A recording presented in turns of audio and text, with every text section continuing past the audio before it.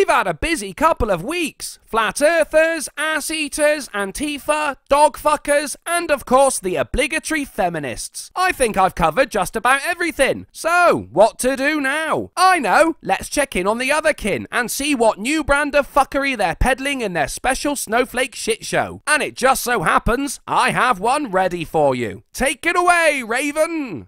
Hi guys, it's Raven, and today we're going to be talking about Otherkin. I just fucking said that! Did you even listen to my introduction?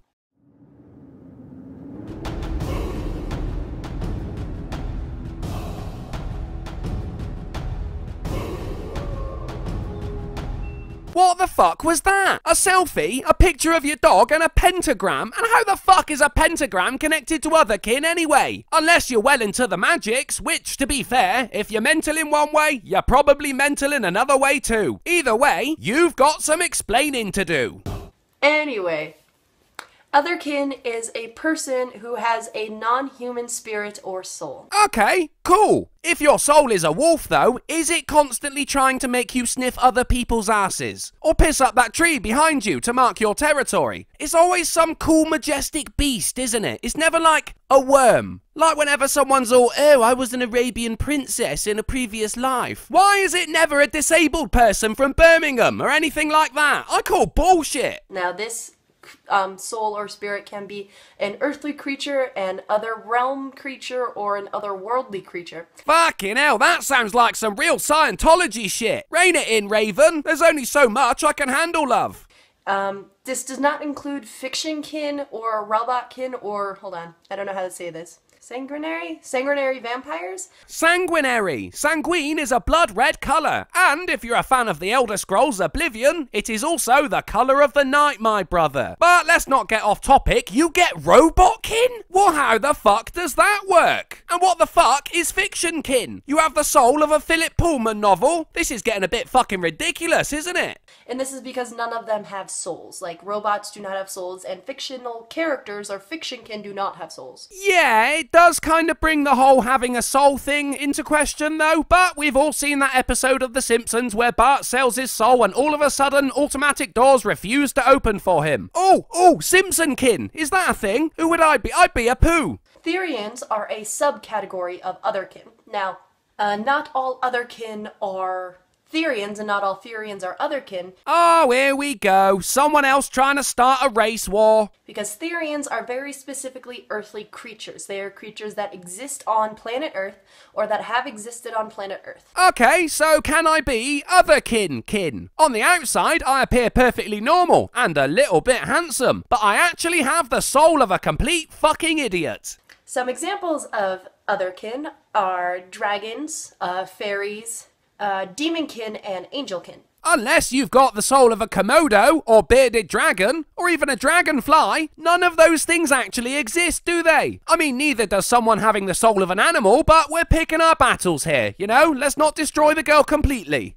And if you guys want me to make a video about any of those, I would love to make a video about Angelkin and Demonkin because I think they're fascinating. So if anyone wants you to do a video on any of those subjects, they can go suck a dick because you want to do those two specifically. Your audience is so lucky. The next part of this video is going to be about how to find out you are in Otherkin. Oh shit, a lot of dreams are going to be shattered tonight then. If I find out I have the soul of anything other than a Punahasapima Petulant, I'm going to kick off.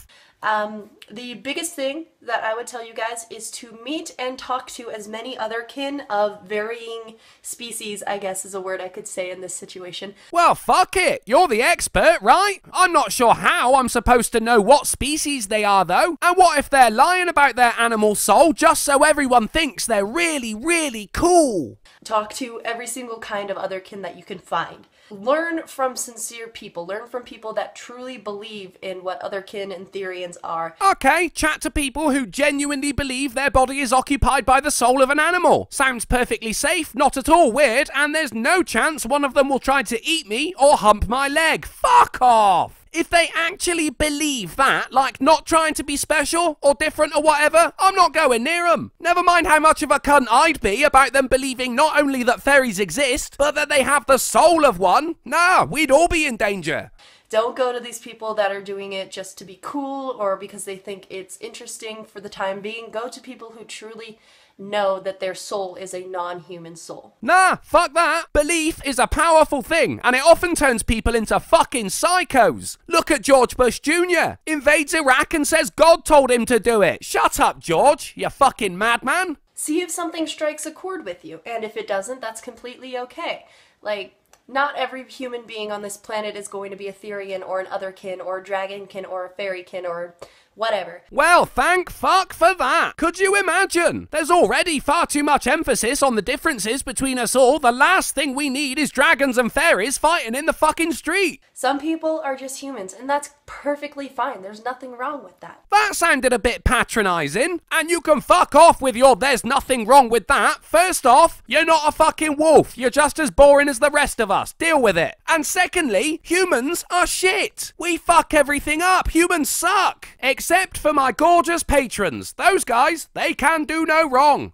So I guess that's all I wanted to talk to you guys about. Sorry this video is super short. I have a couple announcements for you. No, well this was bullshit. I thought we were going to find out how to tell if we're Otherkin or Angelkin or fuck-upkin or whatever. Here I am, still unsure if I have the soul of an Indian shopkeeper residing in my tired body. What if it turns out he's actually Pakistani and I've been offending him all this time? Or even worse, what if I'm not Otherkin at all and there's no such fucking thing? What would I do to feel special then? How would I be able to smile inwardly at the thought that I'm different from everyone else? No, I'm sure it's all real and is in no way synonymous with some kind of mental defect that fucking everyone seems to have nowadays. Thanks for watching, guys, and remember, Otherkin backwards is Nick Retho and makes the same amount of sense.